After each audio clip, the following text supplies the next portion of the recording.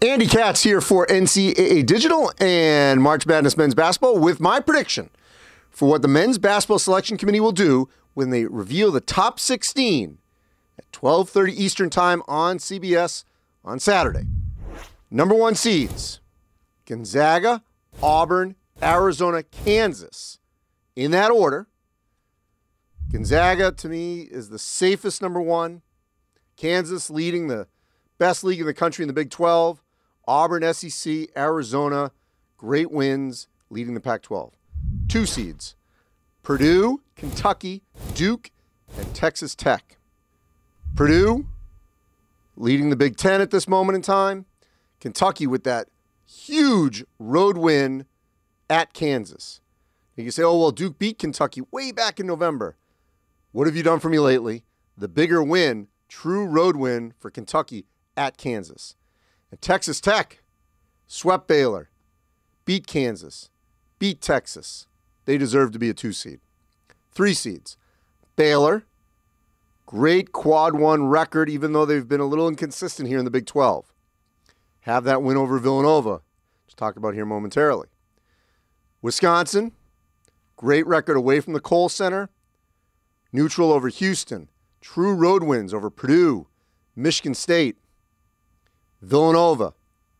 Villanova gets the road win at Providence. Played a great schedule.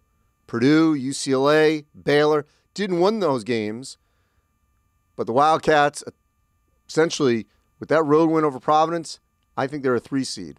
Providence, the last 3 seed. The Friars have a win at Wisconsin, way back in the non-conference.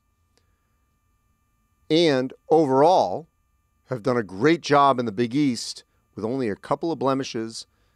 This Providence team certainly looks the part. And by the way, they also have a home win over Texas Tech. 4 seeds.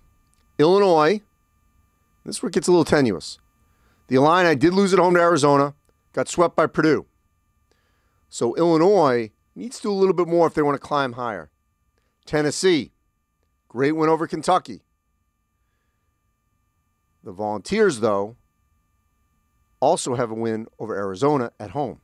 I think that's what keeps them in this last group of 4. Ohio State, massive win over Duke. They beat Wisconsin. Both those games were at home. Neutral over Seton Hall. Those are their highlights. They certainly could add to that here in the Big Ten. And UCLA, this was a tough call. I like Alabama because they have that win over Gonzaga and Seattle. You could go Houston, even though they've struggled a little lately in the American. UCLA did lose to USC and at Arizona. So 2 road losses. But at home, beat Villanova and beat Arizona. They also did lose to Gonzaga, so they played a good schedule. So those are my top 16.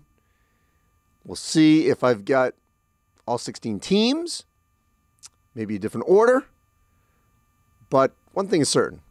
Pretty convinced the selection committee is going to go with Gonzaga, number 1.